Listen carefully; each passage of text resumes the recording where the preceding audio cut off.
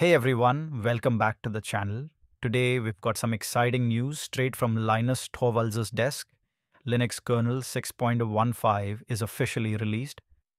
Let's dive into all the new features, improvements, and hardware support this update brings. First up, Rust support expands to cover HRTMA and ARMv7, paving the way for safer, more reliable kernel code.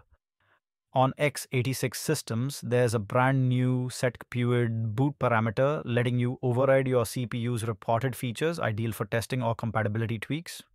We also get scheduxed, which counts and reports internal scheduler events, plus enhanced PMU counters for Intel and AMD chips.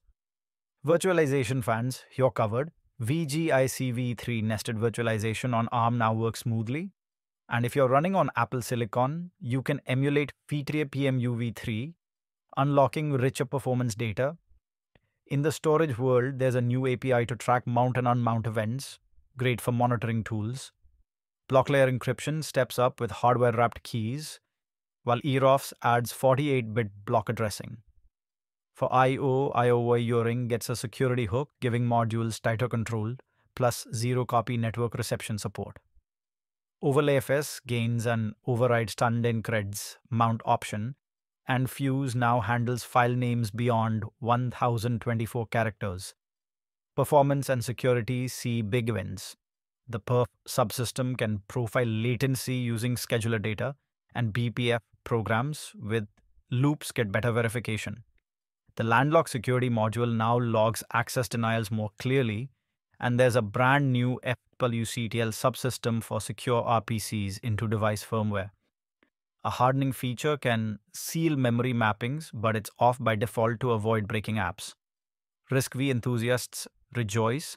Linux 6.15 supports bfloat, 16, XAML, Zelensky, and ZBKB extensions. XFS adds zone device support, and the ACPI fan driver now reports fine-grained states, though without full control, while the ACPI button driver can subscribe to system events for better wake-up behavior.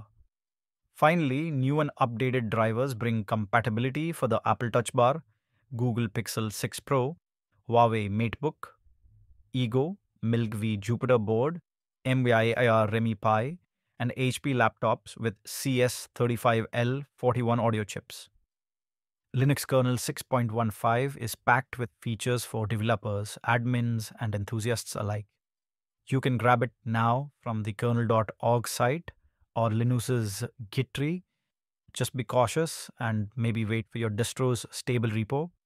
And mark your calendars. The 6.16 merge window opens soon, with the first RC due June 8th, 2025.